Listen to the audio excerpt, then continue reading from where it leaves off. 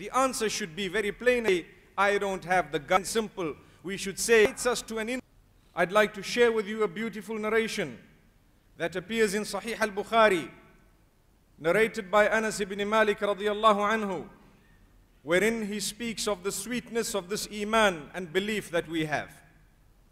The Prophet sallallahu alaihi wasallam has spoken of the sweetness of iman. This means that the iman and the belief I have and you have has a taste to it.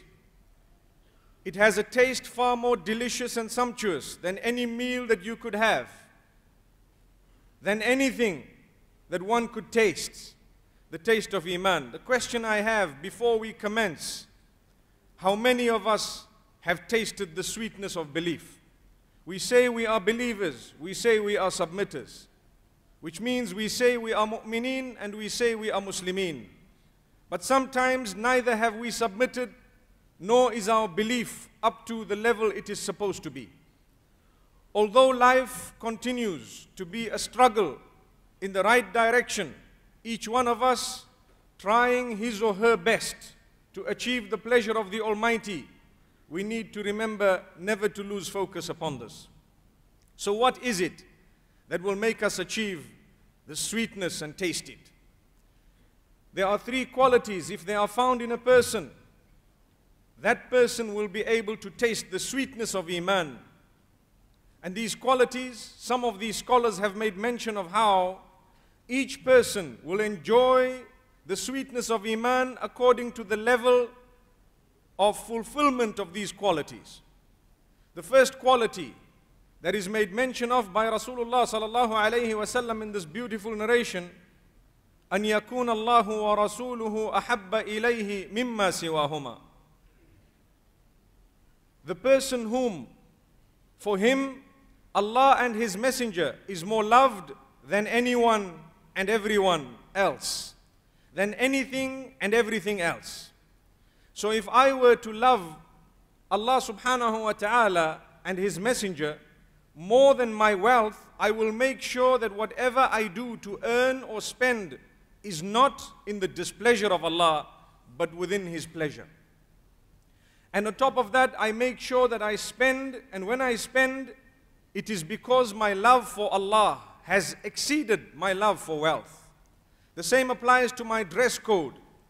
I cannot allow myself to love my limbs more than I love Allah. I cannot allow myself to love my hair more than I love Allah. I cannot allow myself to love my looks when I look in the mirror more than I love Allah. If I love Allah more than my looks, I will make sure I look something similar to that which will please Allah subhanahu wa ta'ala. If I love Allah more than my hair, I will make sure, and this is more addressed to the sisters, that the hair is covered, because that is what pleases Allah subhanahu wa ta'ala. We will not be able to taste the sweetness of iman if we allow our love for the jewelry we have, for the perfumes we have, perhaps for the clothing we have, the hair, the limbs, the organs, the materialistic items. If I allow my love for that to exceed the love of Allah subhanahu wa ta'ala, I may never ever taste the sweetness of this belief and iman with Allah subhanahu wa ta'ala in Allah. May Allah subhanahu wa ta'ala grant us an understanding. Yes, we are living in this world, and the Almighty has created it such that He has allowed us to make use of whatever this world has to offer.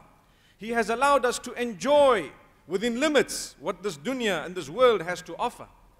But that does not mean we are allowed to let the love that we have for the world exceed the love for the Almighty whom we are going to return to.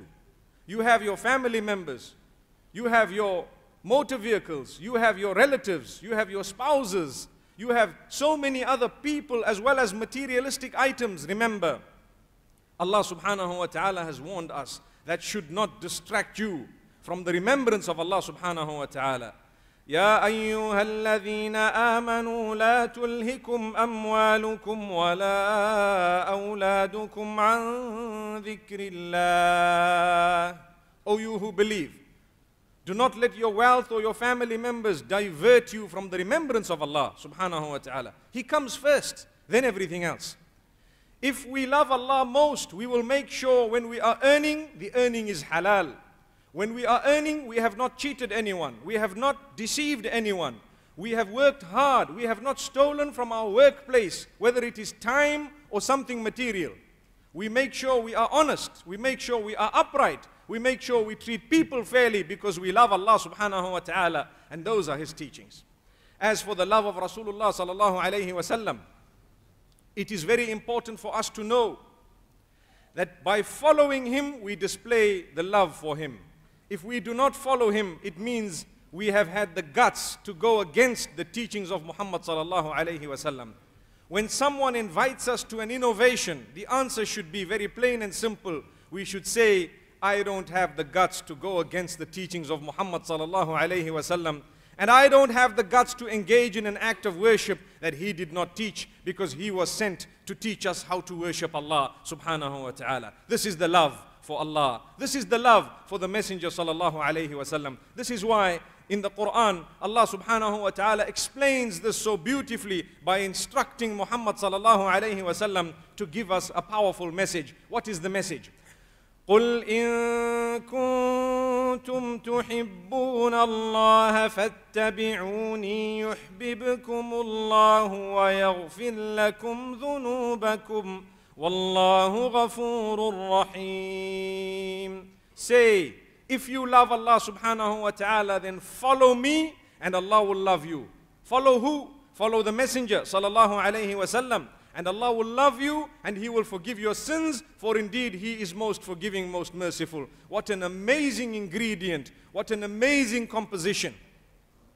If we would like to show our love to Allah subhanahu wa ta'ala, He sent someone to us instructing us and telling us. So if we were to follow the Messenger, we have shown love for Allah as well as His Messenger sallallahu alayhi wa sallam. May peace be upon him, his family members and all the previous messengers and all their companions. Ameen.